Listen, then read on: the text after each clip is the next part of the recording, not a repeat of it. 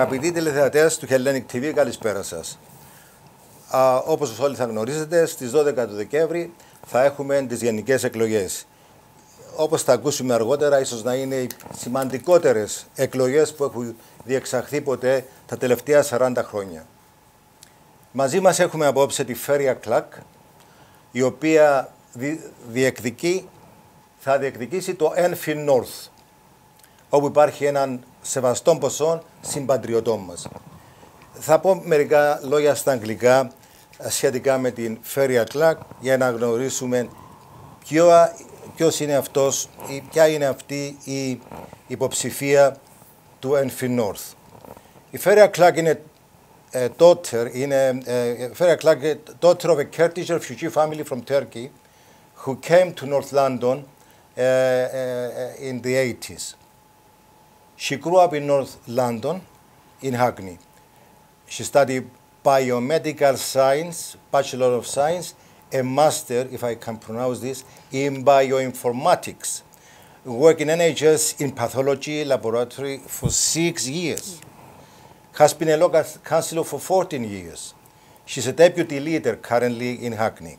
She has been a cabinet member for 9 years, delivering practical solutions to everyday problems on transport, environment, health and social care.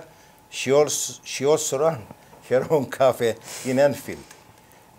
Feryal is known for her innovation around sustainable transport, creating healthy cities. She was a cycling champion for London councils for 9 years. She is responsible for making Hackney the best cycling borough in the UK, starting the School Street scheme to tackle air pollution around schools. She introduced electric streets in Hackney and spent many years campaigning on measures to tackle poor air pollution. She delivered the largest solar power project on social housing at Bannister House to tackle fuel poverty and generate clean energy. Recently, Feryal has been responsible for health and social care, where she has been campaigning against the privatization of GP services across London. She has been leading on work to integrate health and social care services across City Corporation and Hackney to deal with the lack of investment and growing demand in social care. This is just a brief. I mean, we can go on all evening about her activities and her work in the community, but just briefly, because time permitting, we need to discuss other things tonight. Feryal, good evening, welcome, and let me, first of all, wish you congratulations on your election. It's an honor to have you as a Labour candidate in Enfield, and I don't think Enfield will be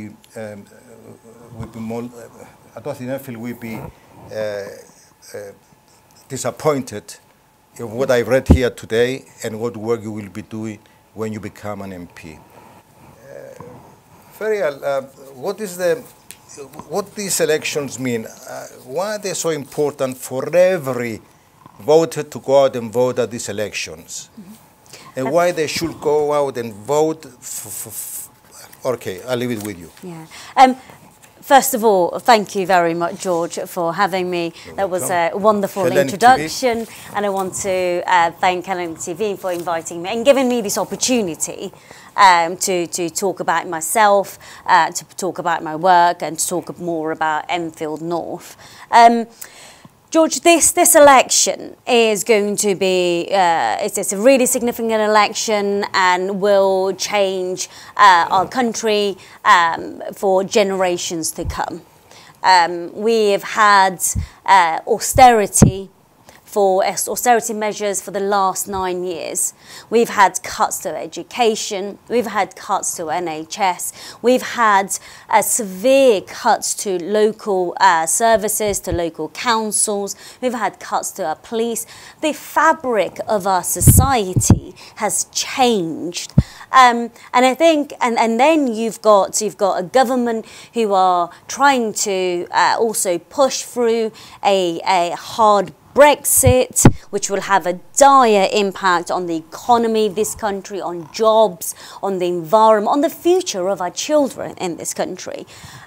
So I think that's why it's not this election is so significant, because it will change the future of our children, it will change the future and the services that we rely on.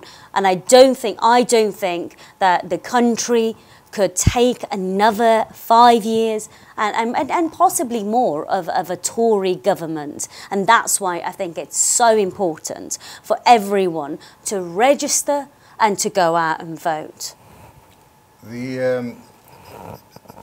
These elections are not only around Brexit, but whether it will be Brexit one way or the other, it will affect forever services like NHS, services for the elderly, education. What is Labour going to do if we get into power, if and when we get into power? What are the challenges ahead the following day after the elections if we get a Labour government? Absolutely, this isn't just about Brexit. Well, Brexit is really, really significant for a country, but you're right, it's not just about Brexit. It is about NHS. It's about the fact that this government has basically deprived the NHS of funding, where you've got shortage, a chronic shortage of nurses, a chronic shortage of GPs, and our schools in and around Enfield have suffered cuts.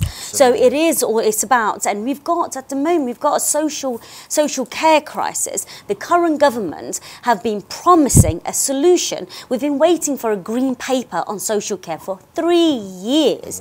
Local councils are the services are on its knees. So that's where we need a Labour government. Look, so when Labour government comes to power, we have we have a huge job to do. As I said earlier, the fabric, the 10 years, almost 10 years of austerity has changed the fabric of our society. We have homelessness, record high homelessness. We have children. We have 120,000 children living in, who are homeless, living in temporary accommodation. So Labour government has a huge job in trying to reverse the cuts. So it's about reversing the cuts in our policing, so we can slowly start putting more police on our streets, so our communities feel safe on their streets. It's about investing in our schools. So, education shouldn't be a privilege. Education should be a right. So it's about investing in education from naught to when they're older. So Labour is promising to provide 30 hours of free childcare for all 2 to 4 year olds, enabling parents to go back to work. We are committing to reversing the cuts in education. We are committing to opening up 1,000 Sure Start centres, which had, the first, the early years in a child's life are so important. They dictate how the rest of your life, they say, so much science out there that says the first 4 years are really important. And those Sure Start centres were opened up to support families, to make sure that families had support around bringing up their children, so they had better outcomes later in life. So the opening up those 1,000 Sure Start centres, but it's also putting in the funding that NHS so desperately needs. It is about the 40 billion investment into our NHS. It is recruiting the thousands of nurses that we need. It is about the recruit and training the GPs that we need. In Enfield North, there are some areas where there is no single GP. People can't get appointments. They have to wait weeks and weeks, or they have to go to the urgent care centre at Chase Farm Hospital, which is also under threat. There are a lot, and we also have plans to completely transform the green industry. So we've got a plan for a new Green Deal. But it's not going to be easy. There's a lot to to be undone, but our schools, our council, our NHS, our police desperately need funding to be able to function, and this boroughs like Enfield desperately need the houses, the homes that the Labour government have committed to. We've committed to building 1 million homes and working with local councils to deliver those. Feryal, you mentioned a number of issues in Enfield North. Are there any other challenges in Enfield North? You wake up on the 13th of December, you are an MP. What are your first priorities there? I know you mentioned a few, but what do you start? Yes. there are plenty of issues and problems that we need to tackle as a borough, as a CLP, as a country. But for me, the most pressing issues at the moment is to make sure that Enfield North gets a fair deal. At the moment, Enfield gets really low spending per head on health. When the Tories, when Cameron stood outside Chase Farm Hospital and said, I would not let this shut, let the hospital be downgraded, and then they downgraded, they shut it down. When they did that, they could only do it, there was a recommendation that it should only be done if there was investment into primary care, that is GPs in this neighbourhood, because the neighbourhood could not cope otherwise. They did not do that. So my priority is to campaign, is to fight for better health funding for Enfield North, to look at how we can deliver more GP surgeries so our residents can have access, like the rest of London, to GPs, to health services they need. The second thing, that's a real issue for me, for my residents and for London, is police and community safety. Tories have cut 21,000 police officers, although they are committing to investing in police officers, but they have spent 9 years cutting experienced police officers. So a Labour government will invest in police. We will reverse the cuts to police and start introducing and bringing more police on board. But I want to make sure that I'm out there campaigning so Enfield North gets the police numbers it needs now. I have families now going out, patrolling the streets after schools to make sure that their children are safe. We live in one of the biggest economies. We're one of the largest European countries. This is unacceptable. We need our safer neighbourhoods teams on the streets. We need more police. So that's the second thing I want to campaign on. And the third thing I want to start talking about and campaigning on is housing. Like housing, everything we do comes from, flows from housing. Our children's mental health, our sense of belonging, our ability to embed in a community, to find a job. All of these, they stem from having a secure, safe roof over your head. And now there are far too many families in Enfield. They don't have that. We have a huge number. We have one of the highest numbers of families living in temporary accommodation. Almost 5,000 families are living in temporary accommodation. And if you want to set up your family, you want to buy a flat, you want to buy a house, you can't afford it. The houses aren't there. The Tories promised 200,000 starter homes under Cameron. Not a single one has been built, not a single one. So I want to start lobbying and campaigning and raising the issues around housing. I want us in Enfield North to have more social housing. I want us to have more affordable housing for people to buy. And we also need to tackle the issues around private rented sector as well. Too many families are having to deal with rip-off rents and rents are increasing faster than wages. We need to tackle this. So my 3 issues are going to be health. Sorry, 4 issues will be health. It will be housing, it will be policing, but finally it will be education cuts. Right. education cuts, because when we talk, policing is really important for people to feel safe and secure on our streets. But the high rises in serious crime on our streets is just a symptom. It's a symptom of underfunded services for 10 years.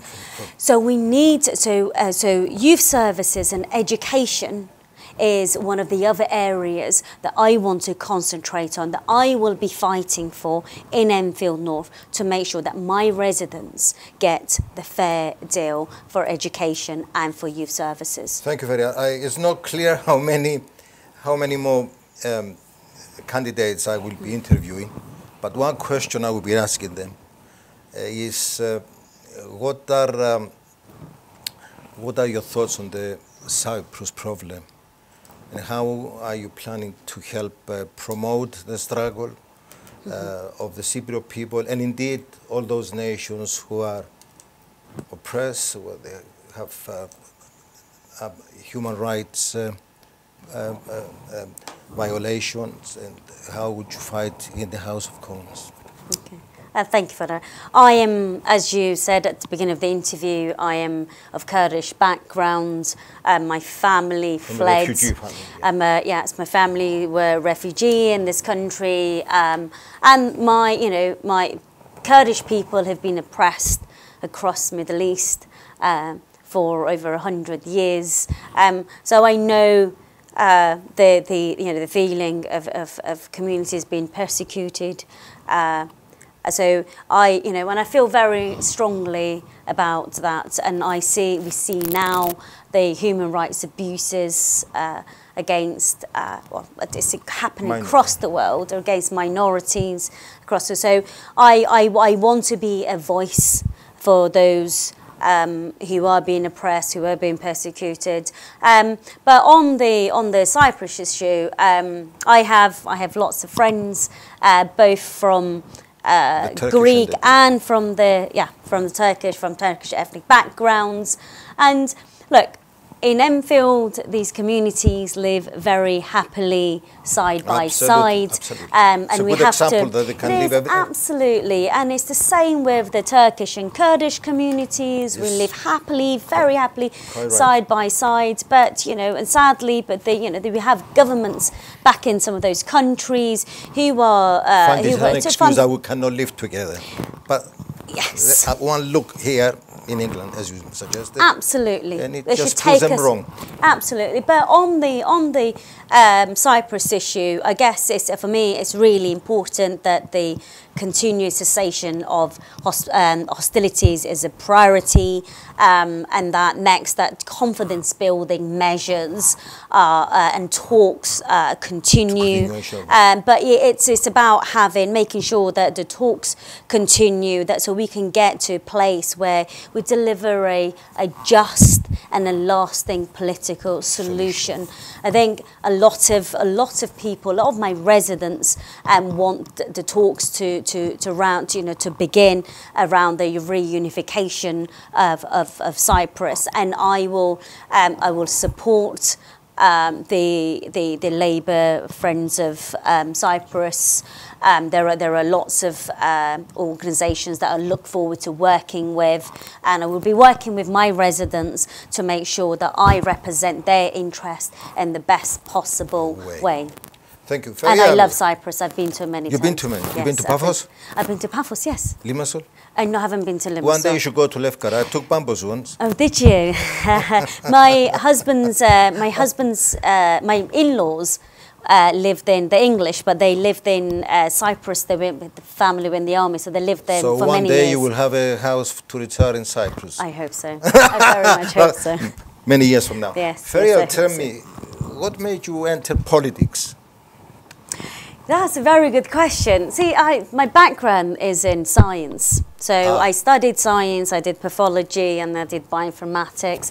But I grew up at a time, I guess it was under the Tory government at that time, in like mid-90s, when Tories, when it was leading up to election, and they kept using language that was really inflammatory against, there was anti-immigration and blaming immigrants for everything, like they are doing now. And again, the Tories had been in power for so long and had deprived the public services for so long. But instead of taking responsibility, they were blaming foreigners, they were blaming immigration. And as an immigrant, I felt very hurt, and my parents worked so hard. So I got involved in the college students' union, and I became involved then. And then as I went to university and I came back, so I'd been involved in politics at college. I came back and I got involved in my local community, my local tenants residents association, and there were problems again with like young people in the area.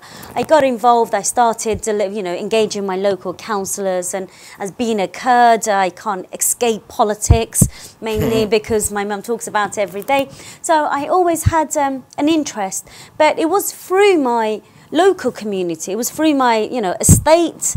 It was through the TRAs that I got involved. And then they said to me that I joined the Labour Party, and they said, oh, do you want to become secretary? You won't have to do anything. Before I knew, I was secretary, I was chair, I was standing to become a councillor.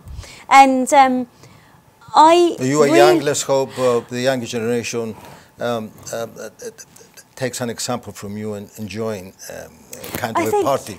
I think it is really important. I wanted to make a change to my community. And I was desperate. I was looking at my estate, my neighbourhood, and I wanted to make change. And there are lots of young people who are incredibly aspirational for themselves, for their neighbourhood, for their country, and I hope they will get involved. Feryal, at the beginning of the interview, I mentioned quite a few achievements, but it doesn't stay. Which achievement do you feel most proud of during your years in politics as 40 years councillor, 9 years as a cabinet member? Tell me, which one are you proud of which one do you feel most proud of your achievement? Although they are all good. I was really proud to be leading borough around sustainable transport. So creating environments that everyone was able to walk and cycle, because they say you measure the democracy in a country by how high the pavements are, because you should allow disabled people in wheelchairs and to be able to go around really easily. And I was very adamant that disabled people, old people, children could walk safely and around their streets. So I worked really hard over the 10 years to transform the pavements, the parks, the roads. And so that was making, it's about things like, making all of the bus stops in Hackney accessible by wheelchair. They're all disabled accessible, 100% of them. And it was about making sure that we had buses that went everywhere, because some of our poorest communities can't afford to drive, so they rely on public transport. And I wanted to make sure that public transport was the first point of call, that everyone had access. It was the best form of transport. So I tried to transform and worked very hard to do that, from planting thousands of trees on streets so old people can, when they're walking, can take rest, and putting, basic things like that. We transformed Hackney, and it's now one of the best cycling boroughs in London. It has amazing bus routes, and the trains are more frequent. But one of the things that I started 2 years ago, which is now being delivered across not London but across the country, is called School Streets. Oh, yeah. And that was because we have the pollution levels in this city are so bad that we have children growing up with their lung growth, lung growth stunted, so with smaller lungs, and they're going to experience problems for the rest of their lives. So I was very, very keen to stop at times when children were walking to school, and then when they were leaving school, I was very keen to create clean air around the school. So we introduced School Street, so we reduced traffic around the school in the morning and at night, and after school. So now this is a scheme that's been delivered across the country. Congratulations, and also I look forward to congratulating you as an MP. Thank you. And looking forward to working with you in the future and to welcome you here at the Hellenic Studios as an MP to keep us updated what's happening. But what is your last message? Not your last message. What is the final kind of to the residents? What do you urge them to do? Thank you very much. Thank you very much to Hellenic TV for having me here today. What I would say to our residents, not just in Enfield North, but across Enfield, this election will change the future of our country for generations to come. If you care about services for your children, for the elderly in our community, if you care about the policing, the NHS, your children's education, it is really important that you register to vote. And it's really important that you vote Labour, because only Labour has got the policies and is willing to invest in those services that we all rely on. I hope you will vote for me, and I hope you will vote for Labour across Enfield. Thank you very much, Feryal. Thank you, George. Thank you for having me. Αγαπητοί τηλεθεατές, καλή νύχτα σας.